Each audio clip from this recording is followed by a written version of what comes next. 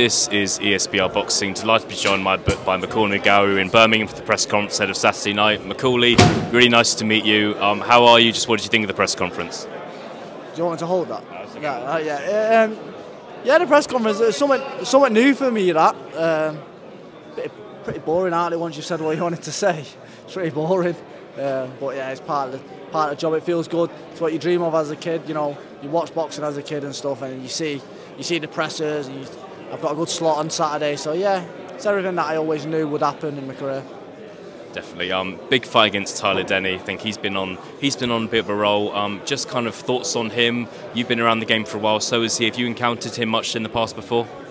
No, I haven't actually. No, it's funny though. I was actually looking at his record, and he boxed on a show that I boxed in Wolverhampton years back. So yeah, it's mad that I only just realised that now. I've seen his progress over the last year or so when he's been on these shows, and mate, fair play to him. He's done the business every time, and he's on a good roll, beating good kids.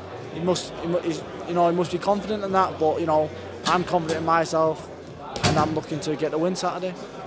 I had a little look at the betting odds on the train up here. Noticed you're at, I think it's 5-1 on some platforms to win. I think it's fair to say some people aren't giving you as much chance as they should be in this fight, whether it's one reason or another. Just what are your thoughts on being the underdog going into Saturday? I knew I'd be the underdog. I always know I am. I was actually shocked, like you said, it was 5-1. Normally it's 11-2, or I think it was 12-1 at one stage with some other people. Yeah, the odds are the odds. People's opinions, like arseholes, aren't they? Everyone's got one. I just block out the noise now. I know what I can do, and that's now. I don't care if not one other person in this world thinks I can win. As long as I know I can win, that's all that matters. Yeah, definitely. So I want to talk on the location here. I know you were in France for your last fight. You've gone to Spain. We're in Birmingham. I know you're based in Manchester now. Have you enjoyed going abroad for fights? Is that something you want to do in the future, or would you prefer to stay in the UK? Do you want to have fights back in Manchester? What do you want to do? Nah, I like this, you know. I do. I like going abroad. I like this. This is what boxing's about. This is how I always pictured boxing. Travelling away, you're the underdog, big platform, and you get the job done, man. This is what I always dreamed of. This is how I always pictured boxing. So, yeah, I like it. But then, like they said before, welcome to Manchester. And then Ben said, oh, it's because we always got shows in Manchester. And I thought, well, I'm never on him. Just final question from me, Macaulay. There's rumours that if Tyler was to win Saturday, he's in line for the European title next. I don't know if that's confirmed or not. That's just what the rumours are saying.